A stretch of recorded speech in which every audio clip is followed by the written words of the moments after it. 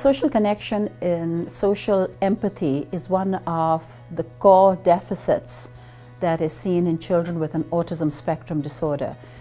This empathy or lack of understanding of the other, which is known as theory of mind, we see in children having difficulty with picking up on social cues, on recognizing facial expressions, for example. When they do, or when they are able to understand it, it's not a lack of feeling that is there. They do have a tendency to take care of, but it's harder for them to pick up on what the nuance is.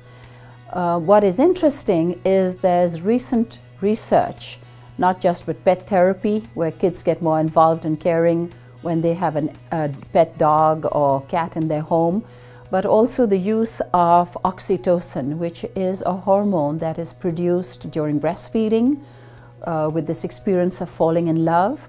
Oxytocin was used with boys with Asperger's, which is high-functioning, a kind of high-functioning autism, or where you have your speech and language and your IQ intact, but difficulty with social connectedness or social empathy. And the use of oxytocin in this small group of children actually increased their capacity to feel empathy, to feel warmth, to actually connect more with their peers. This is a small study, but there's more research being done with the use of oxytocin, because oxytocin is released to increase empathy and caring and warmth. And it is being studied with kids with Asperger's as well as with autism. And this is exciting research, which I think holds promise.